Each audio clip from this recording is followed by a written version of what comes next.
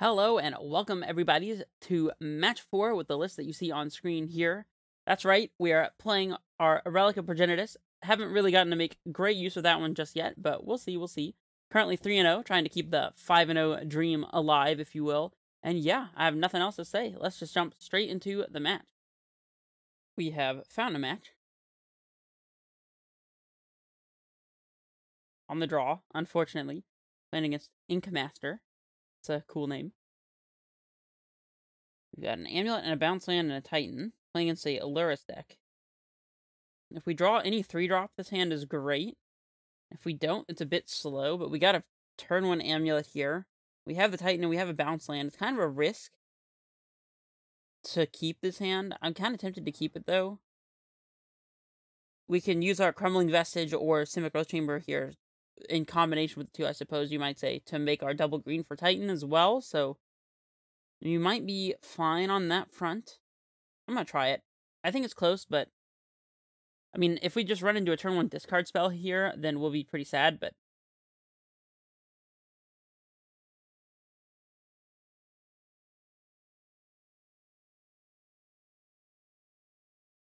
Laris could mean a number of things. This could mean we're playing against Boggles or, like, Burn, perhaps, might still play Laris.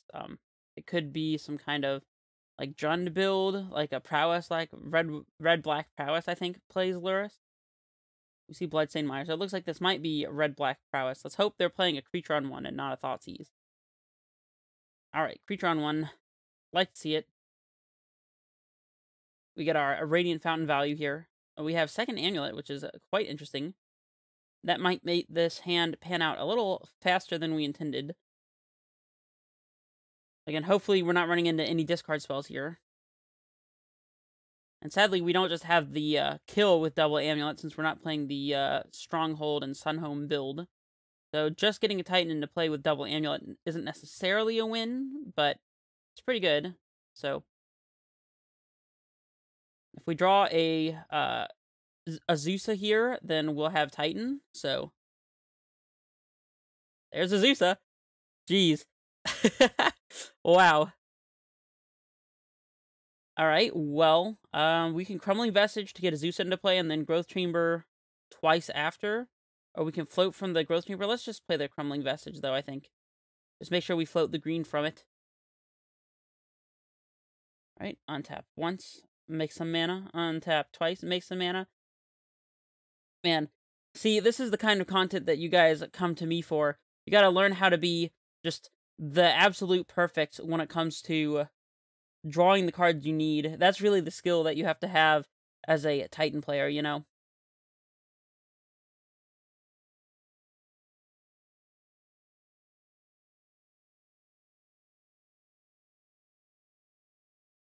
And here we can pick up the Radiant Fountain for max value.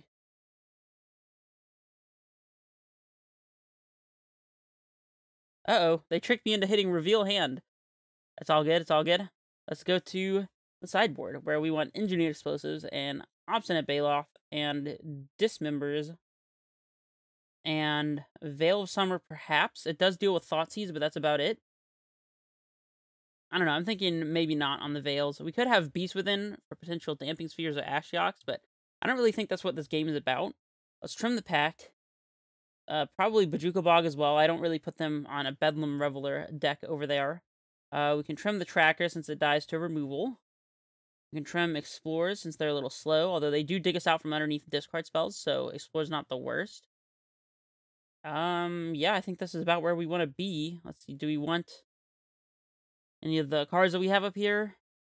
Tracker's kind of close, because if we're able to get value out of it, it's quite good, and it might be good underneath these discard spells, but I don't know. I'm going to trust an Explorer and Summoners Pact to give us additional looks at Titan here, so. We also play the Fierce Empath as well, so that'll increase our likelihood of finding Titan against our opponent. This hand is great. We have Grazer, we have Amulet, we have a potential Titan here, and we have a Baloth to fill in the corners here, so we would like to draw a Bounce Land. That's about it.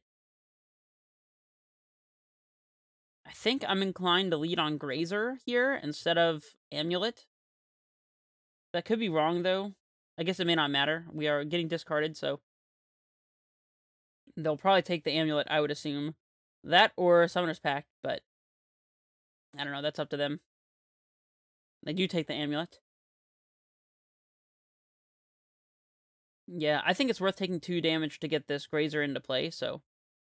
We did find our bounce land as well. It's not quite as good without the amulet, but, you know, that's fine. Let's get our Vesuva into play here, I think. As a copy of Breeding Pool, perhaps. And we'll pass it back. Next turn, we can Growth Chamber to pick up the Vesuva, so we have access to a second potential Growth Chamber here. Or we could actually just Growth Chamber pick up the Breeding Pool, so we can shock and play a Baloth if we really want to. Explorer is fantastic here. That means we don't have to take any damage to get this Baloth into play, so let's cast that one. Cavern. Interesting. Alright, I think I'm interested in playing out the Growth Chamber. The only problem is that it plays into a Molten Rain. Molten Rain's going to stop us from casting Baloth regardless, though, so let's do this. And we can Vesuva the Growth Chamber here, although that plays really poorly into Damping Sphere.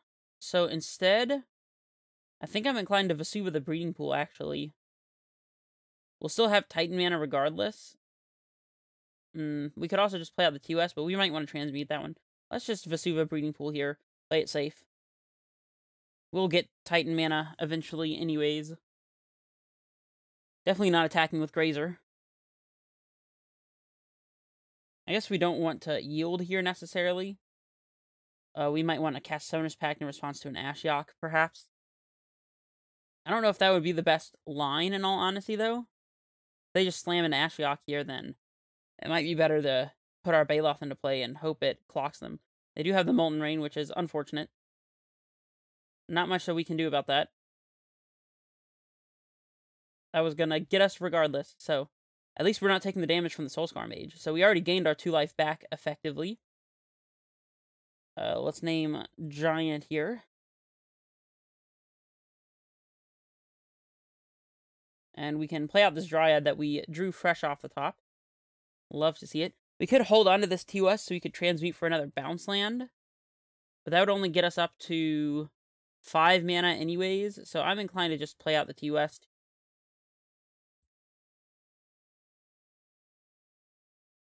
And now, with the Dryad in play, it might be worth Summoner's Pacting for a Titan if they do something like an Ashiok, because we can draw just land off the top, or bounce land, as one of those 2 draws, and be able to cast our Titan and start getting Valakut triggers, so...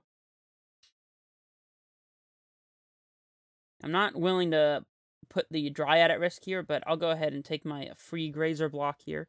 If they want to Bolt plus Lava Dart the Dryad in order to kill both of our creatures, then... I mean, it's not the greatest, but it's not the worst, so... Not forget that they do have access to Lurrus here.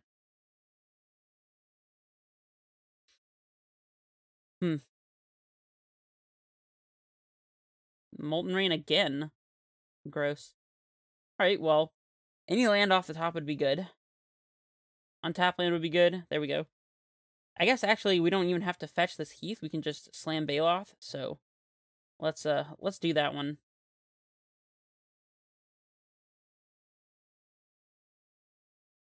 And we'll clock with this Dryad, I think, for sure.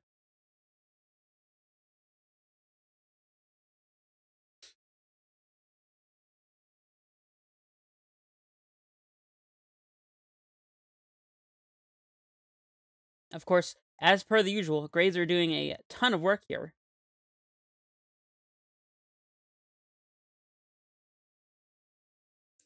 Fatal Push, targeting Dryad. You got me. He's dead. No attacks, of course. Love to see it, love to see it.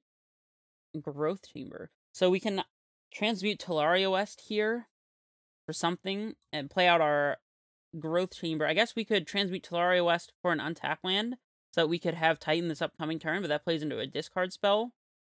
We could also pack for Tracker and then immediately get 2 clues out of it. And then we'd have to pay for pack this upcoming turn.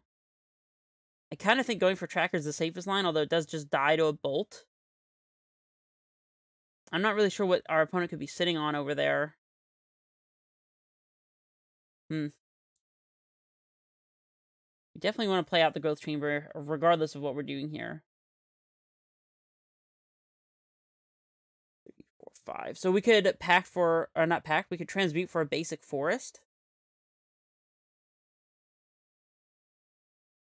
I don't hate that. And then if they cast like a Crocstar or something, or a K command, then we can discard the forest and hope to top deck and untap source off the top.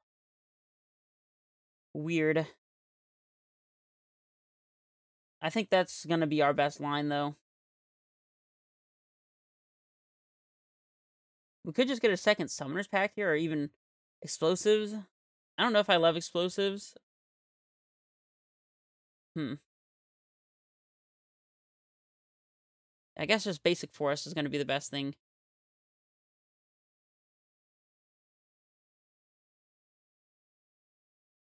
I'm willing to serve with this Baloth and lose it to a Bolt plus a block, because then they lose a Bolt plus their Soul Scar anyways.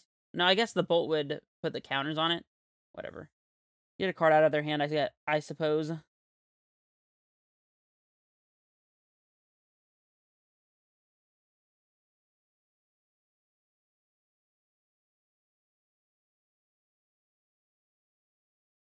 You just need to fade a discard spell at this point.